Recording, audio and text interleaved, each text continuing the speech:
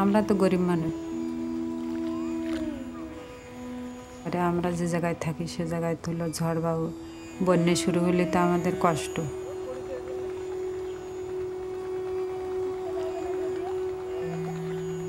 ঘরের ভিতরে জল ওঠে, আর ধনীরা তো তা না।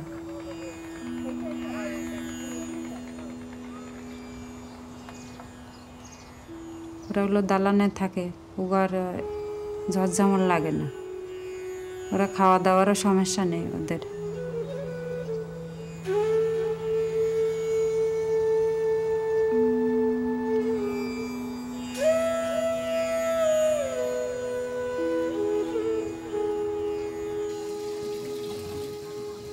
দালানের ভিতরে থাকে, এসির ভিতরে থাকে, ওনাদের তো কোনো হলো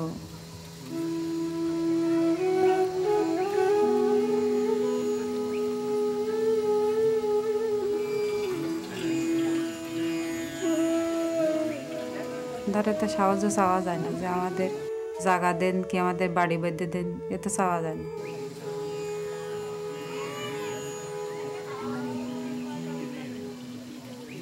We have now crossed the threshold into human-induced climate change. We knew this for a very long time. They told us what was happening, but not all humans are equally responsible.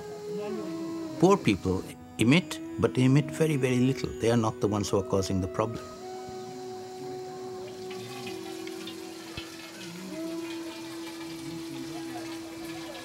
ঝড় বন্যা আগে এসে লাগে, সে সময় তো হলো আমাদের দুর্যোগ আগে এসে লাগে।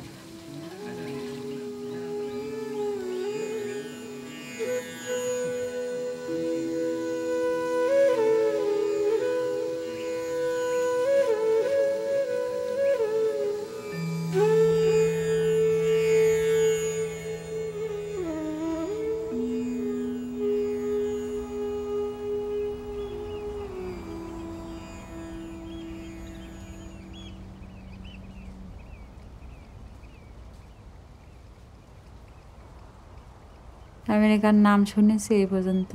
আমেরিকায় মানুষ যায় আসে, প্লেনে যায়, যাওয়া আসা করে ওই জায়গায়।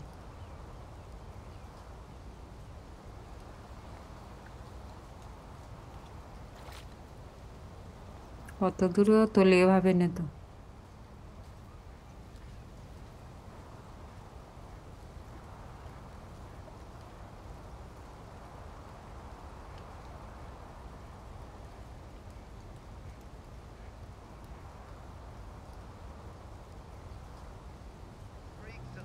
Sorry, yeah, I dropped my glasses there.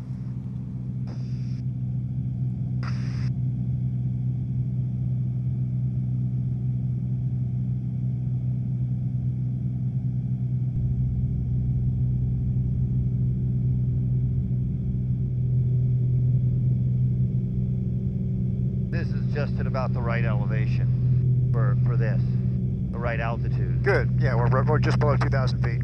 Yeah, I think that this is like perfect. Louisiana is one of the United States' largest greenhouse gas emitting states.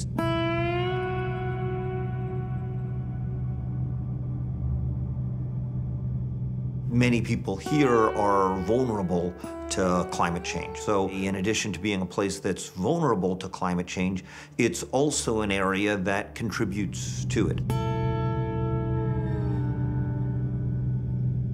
Until the 1990s, the United States was responsible for 40% of the pollution that was already in the atmosphere. And now China has overtaken the United States in total emissions, but per capita, we still are bigger polluters. There's a lot of open water. So yeah, if you look out over here, you're seeing a lot of open water, and a lot of this was solid land 100 years ago.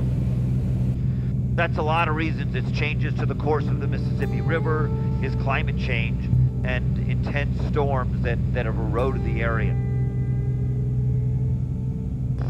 Yeah, and look, you can see those canals. You can see those long straight lines. Those are canals that were cut in the marsh. Those are canals that have been cut in the marsh for oil and gas exploration. The state has lost over nearly 5,000 square kilometers worth of land over the last 100 years.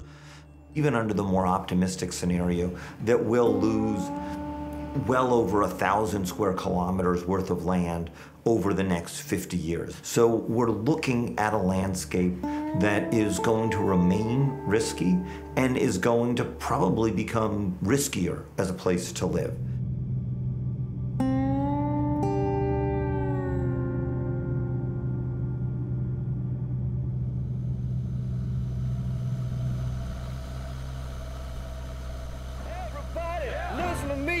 Tell you about a car you got to see. The other day I was down at Just Brace, saw a bright red Cadillac staring at my face. Want that Cadillac, the bright red Cadillac, with the taillights on the back. Man, I'm telling you, Jack. I am from Plaquemines Parish, Louisiana. Been there all my life. It's a beautiful place to live, but it's a community that's struggling to hold on to its roots because of sea level rise caused by, you know, the climate change and different things. But mostly, we're going out to sea like the Titanic. It's really, down we going.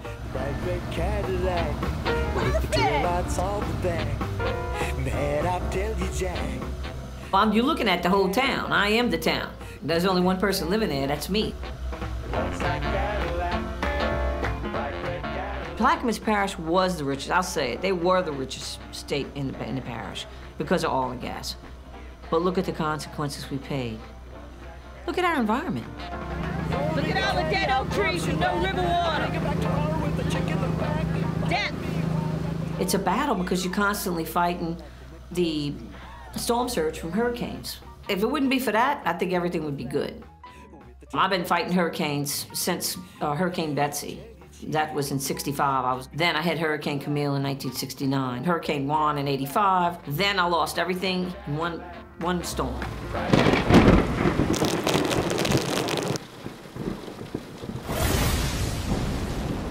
Just amazed me how it covered houses, cars moving down the street, just terrible. The water came up. It came all the way up to the window of the house. It looked like we were sitting in the middle of a river. Katrina totally changed the geographics of Plaquemines Parish forever, as far as people and just everything, a way of life. Keep your family members together. Make one single line and that can help us move you faster. Patients from nursing homes, from hospitals, waiting for planes to take them, well, they simply don't know where. I've never seen anything like this before. Everyone's doing the best that they can. But thousands are still corralled here at the city's sports arena, the Superdome.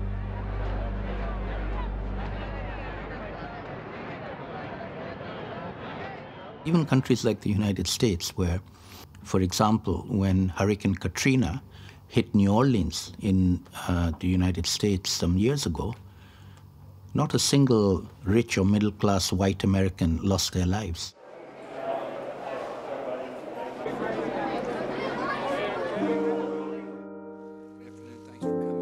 We're dealing with one of the largest relief efforts in our nation's history, and the federal government's got an important role to play. Our first priority, of course, is to save lives. More than 1,200 poor black people living in the 9th ward of New Orleans lost their lives. In the richest country in the world, when they saw the hurricane coming, they did not rescue the poor people.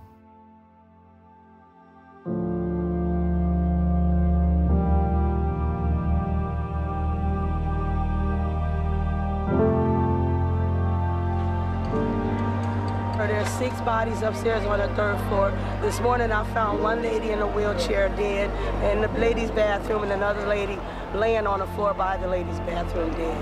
And then there's this guy right here that's dead that's been sitting out here for a while. People with more money always have more options when it comes to to everything climate related. And whether or not you can evacuate is an economic justice issue, because you have to put gas in your tank to leave. You have to, get a hotel room somewhere else. People with more money have more options to leave. When they give a mandatory evacuation, that's what it is. Take what you need and go, because nobody wants to come save you. Do you have water? It was totally devastated by Katrina, and it was a ground zero. It was horrible. For 10 months, I walked every inch of that parish looking for coffins and tombs. I got a brand new airboat to drive to also do it. And then when you was in an airboat, it was total devastation because they had just debris everywhere. Try driving in that. That's when you know you're a good driver, if you can get through that.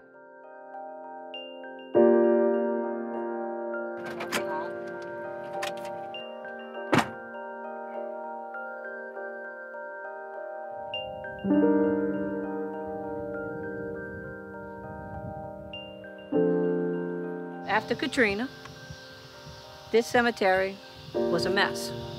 They had tombs all over. You didn't know who was who. And I worked in here for months, trying to put people back into cement vaults, as you see behind me, after the storm. When they come in, they pop. No mercy on nothing. Not even a cemetery. The devastation that that parish suffered for Katrina was monumental to its people and communities, as far as just wiping out everything. Just picture that. Very quiet, no electricity, nothing, just total silence.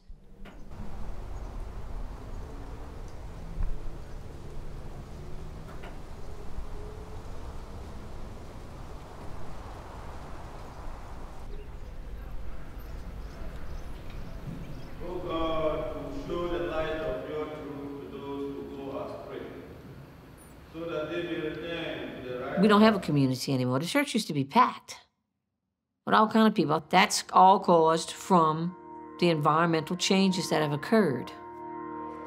It caused people to move, and they didn't want to come back and do it anymore. So you go to the church and, I'm the only white woman in the church. That's crazy. Even if you look at rich countries which are now being impacted by climate change, almost invariably the most vulnerable people who are suffering now are poor people. In the US, for example, it's one of the richest countries in the world, and yet 25% of the population live in substandard housing. But it's important to understand that climate change is an issue that is shot through with inequality in multiple respects.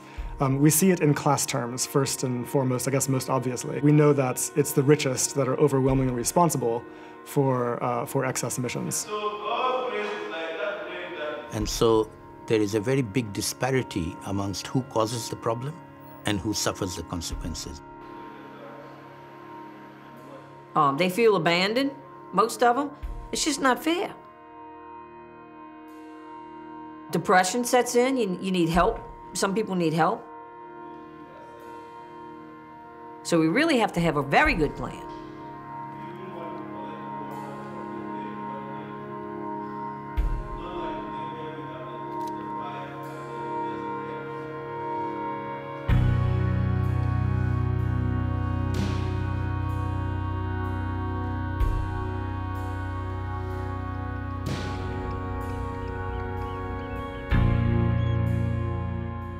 Once the state realized that our coastal land loss was really getting serious, it started possibly rebuilding some of this areas that lost land. They came up with a master plan.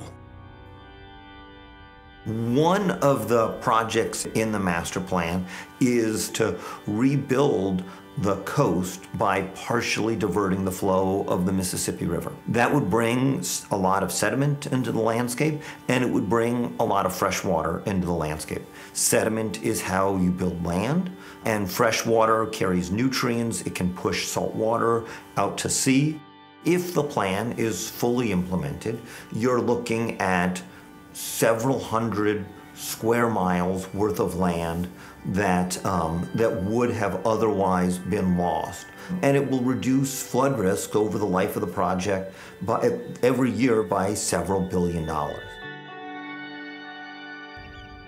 We don't have a say-so in it. It's the state's master plan. But it's affecting the people of Plaquemines Parish. And some of them don't like it. Sediment is also can clog up the gills of oysters. Sediment can bury an oyster reef.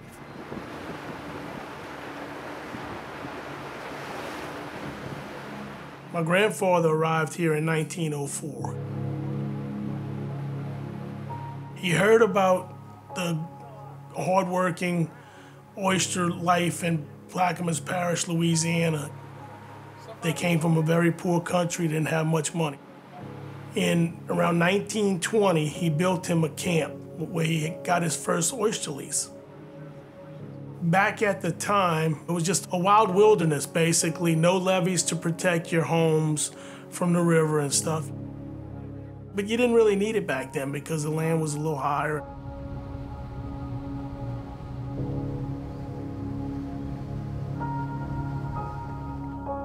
This diversion is a bad deal.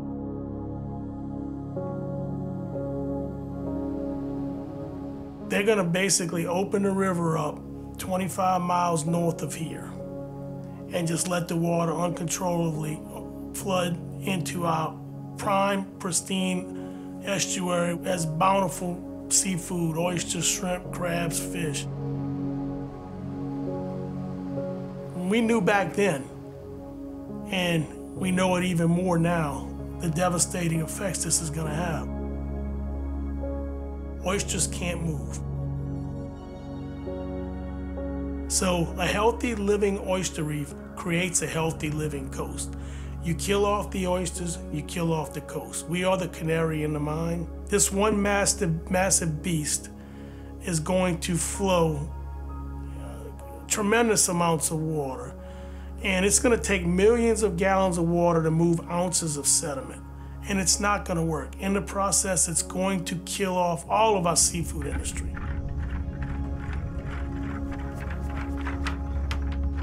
That's a good sign, great sign. Yep. That's what we're looking for. That's our future right there, you know? Yep. We gotta keep the water right, everything's gotta stay right for that to thrive, but I'm gonna have to try one of these. No. Well, it's salty, but it's fresh. Yeah. That's what it needs to be. My son is a fourth-generation oyster farmer. They don't have a future here if this thing comes to light. The family's been in this business for 120 years, approximately. It's all we've ever done, and it's all I've ever wanted to do. I planned on doing this for the rest of my life, and now I don't know. It's easy to say, oh, I'll just go do something else, but there's not a lot of other opportunity here.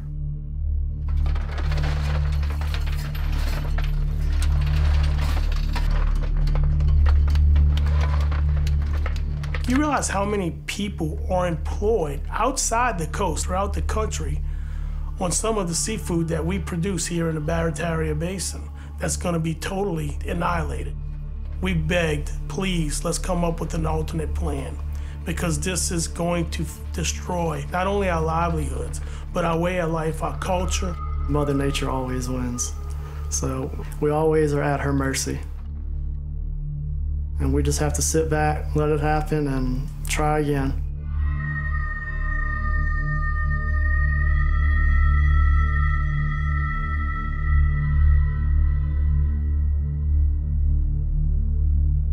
There's no necessary contradiction between social objectives and ecological objectives. They can and must be accomplished at the same time. We have more than enough energy and resources to ensure good lives for all several times over.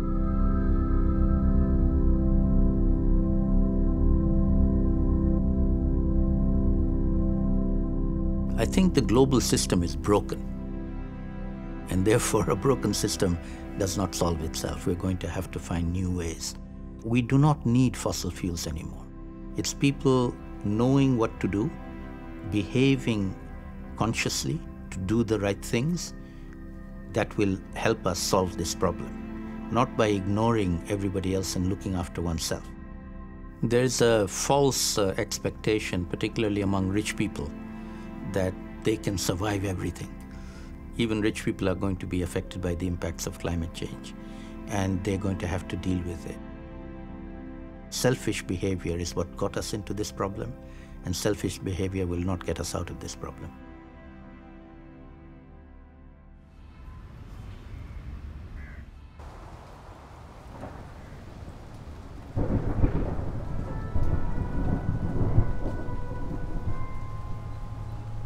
It's hard because as a scientist, I study sea level rise, and I work at a place that's vulnerable to sea level rise, and it's hard.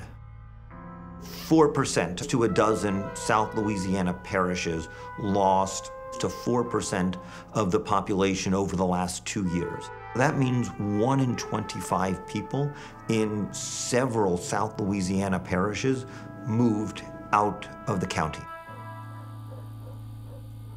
Schools are closing, and if you lose the student age population, you're losing the next generation. People that are being born today are going to spend most, if not all, of their lives in a world that is warmer than the ones that their grandparents grew up in. And I think the question that's facing us is not if that will happen, but how many people will be impacted and how many people will suffer.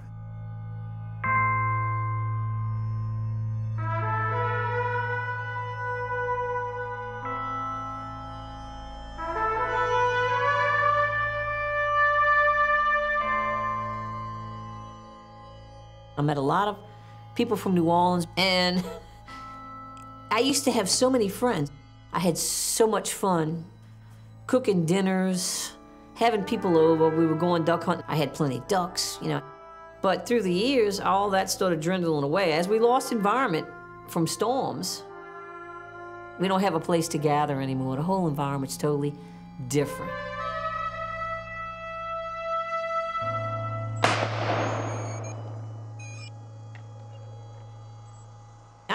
I consider myself poor. I do. Everybody thinks I'm rich, but I'm not.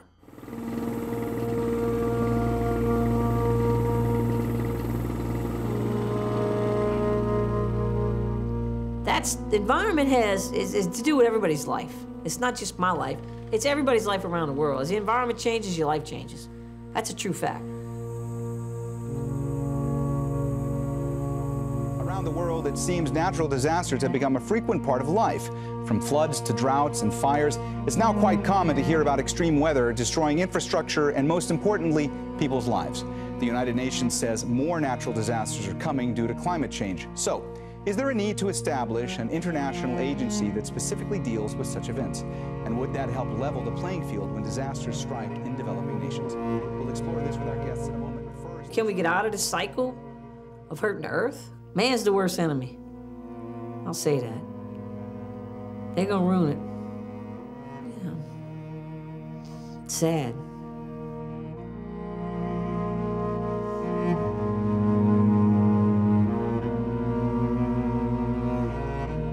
I'm fighting it out to the end. I'm gonna be buried there too, so.